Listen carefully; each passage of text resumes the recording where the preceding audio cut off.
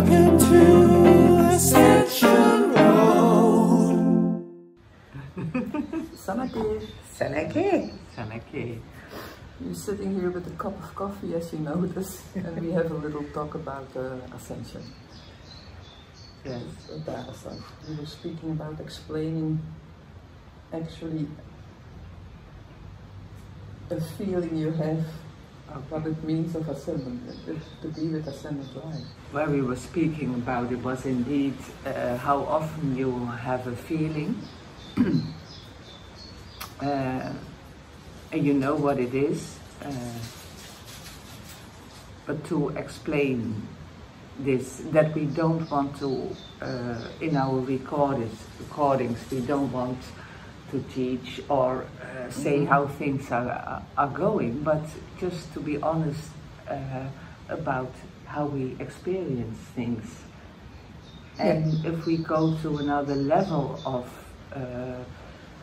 being, then we are speaking to other parts of ourselves, actually. And the understanding of that, I think,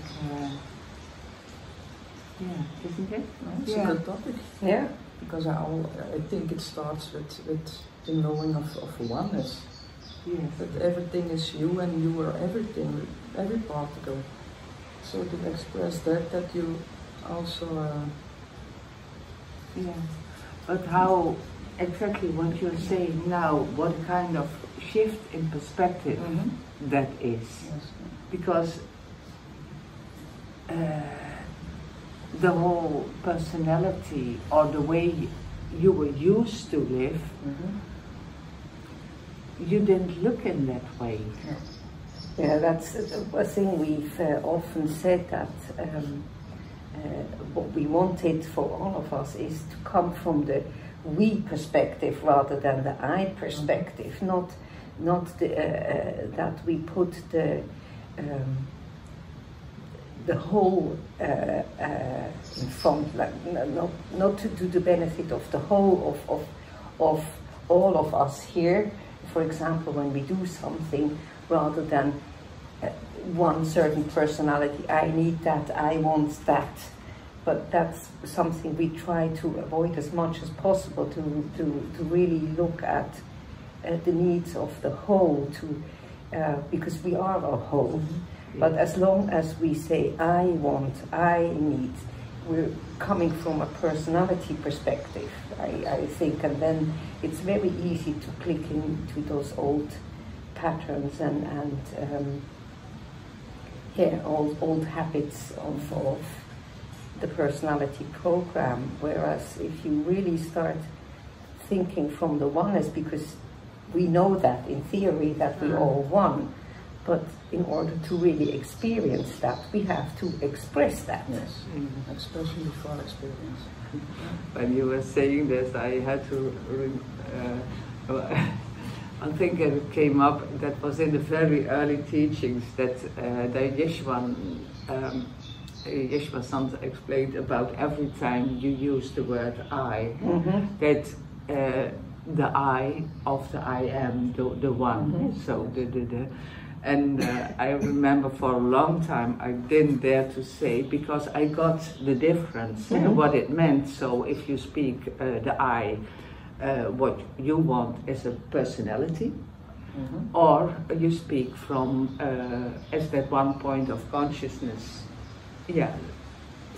expressing the whole, you use that I. So it was for a long time I hardly dared to use the word I anymore. I thought, what I'm doing.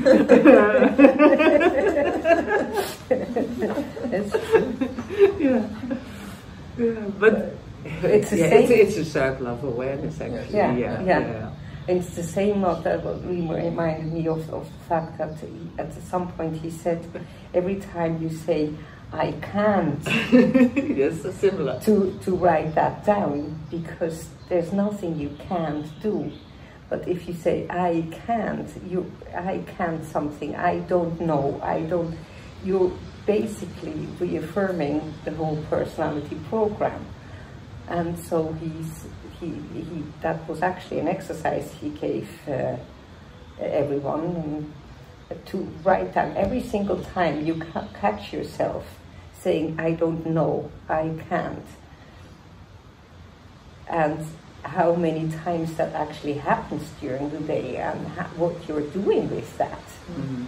Namely, constantly pulling a past experience or a past belief system, basically, into your now moment, therefore prolonging that belief system. Yes. Mm-hmm.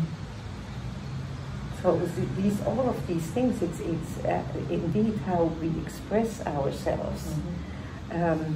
How we word things is often so habitual. Even things like, oh, it's beautiful, it's lovely weather today. That is bypassing the fact that we are the creators of our reality. Yes. It's like, oh, you're surprised. Oh, it's lovely weather. I mean, these little things. Yeah. It's in all of that. It's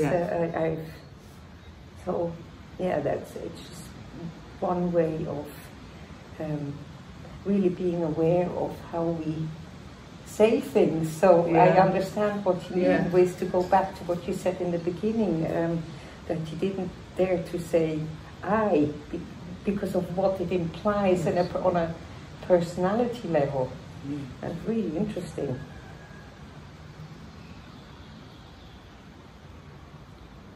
And it's so important to let the ego go, actually, everything of it. And it's not that you're gonna lose anything. You're even gonna. You know what I mean? Yeah. Because often the mind said, oh, if I need to let go of this, it's all attachments. Attachments, yeah. But that's the whole. That doesn't mean anything. No. But that's the whole thing with the ego mind personality construct. Mm-hmm. And then, I mean, that's the very the very first was the first teaching in the Cosmic Manifest, what used to be the Cosmic Manifest in the study of vibration, but it used to be called Born in Abundance, you remember? And the thing that was big there was letting go. But to truly understand what letting go means, that it's not that it's really everything. It's not only on a letting go. It's letting go of attachments. So, as Ascended Life has also said, if we wouldn't have attachments to people, things, and events, if we would have a neutral relationship with all of that, there would be no need to let that go, because then it's not attached to us. But because we have all these attachments to people and things, if we don't detach from that, if we don't let go of that, we won't get into the neutral state. And so it's not only those physical things, but what is much more is the belief system inside the habits of personality, all these things that a personality is so invested in. This is me, this is how I am, this is what I like, this is what I don't like, and all of these things. I mean, it's a gazillion things. So Pahdasan'ka said, we just have to let go of the belief system. And it is true, at once. Yeah, it's true. And I'm sure there is people out there who can do that in one go. To be honest, yeah, I'm still letting go. So yeah.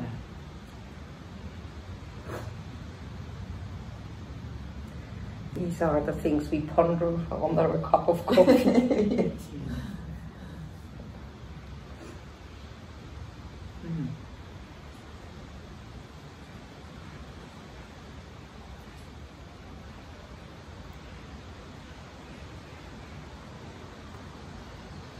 when you were sharing, one of the things that came up also about letting go,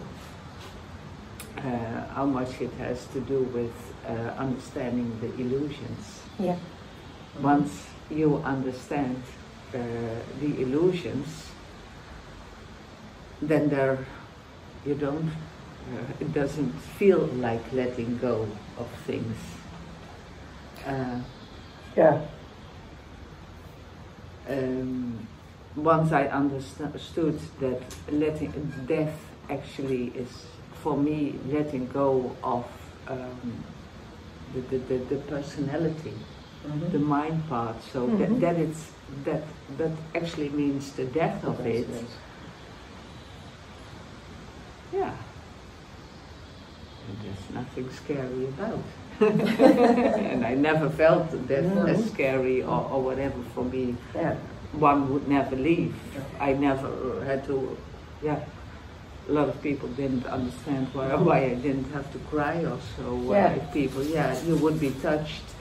Sometimes you would miss the physical presence of someone, but it always felt like not the end. But so they were always there. Yeah. I was also just thinking, when you brought up delusions, we know about the illusions. So actually, as long as then I see how often we keep them alive by choice. Oh yes. Yeah. Oh. Yeah. Whatever it might be, because if we know, I don't want to bring up an example, but it's often that, I mean, you have to say that if we still keep up all of these things, it is a choice, because we know better.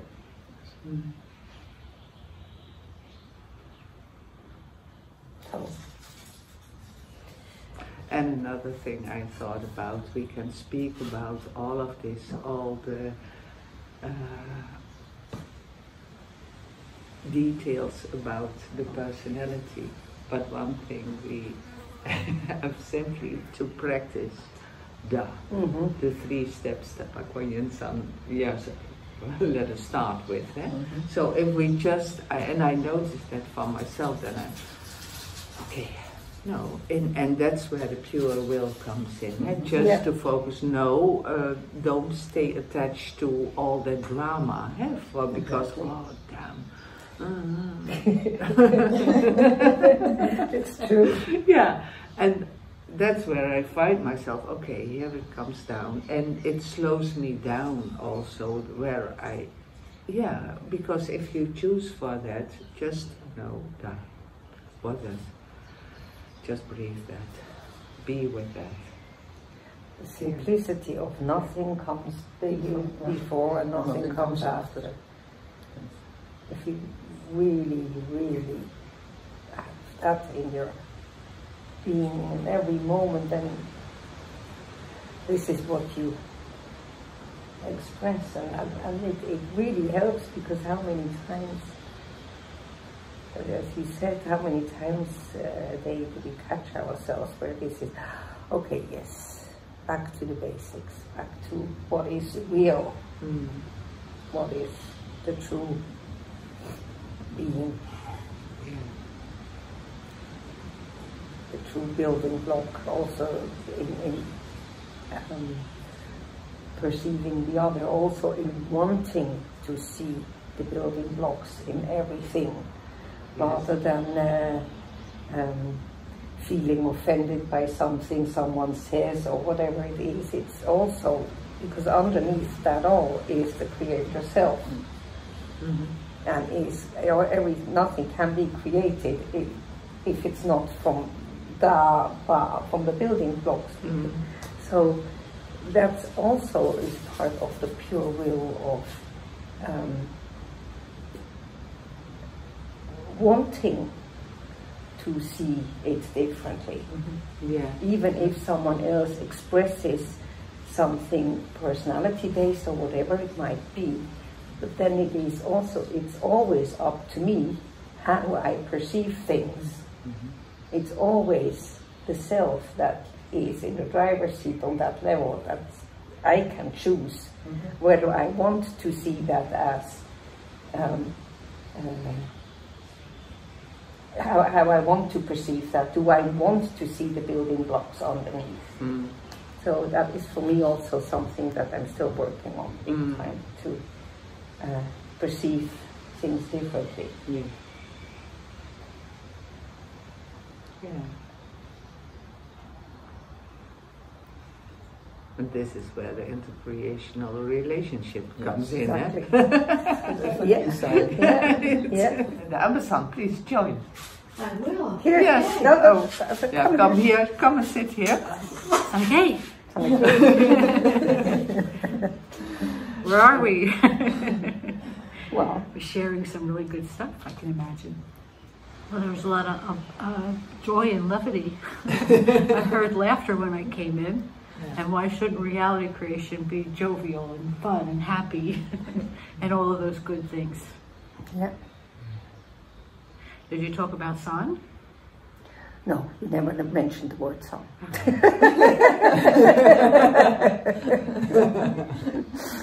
Really? You want to say something about that? Yeah, because I wanted to share something, you know, something that, just a little part, because I'm coming in here cold, but, you know, I really love one of the ascended teachings by Pah Kwan Yin San for direct students and online subscribers about being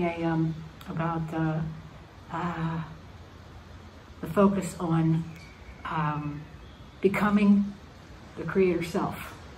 So like I read that or listen to it a lot, because for me it's like I know we have a lot of, over the years, many how-tos and do this and do that and all kinds of wonderful tips and things, but for me that sort of really sums it up.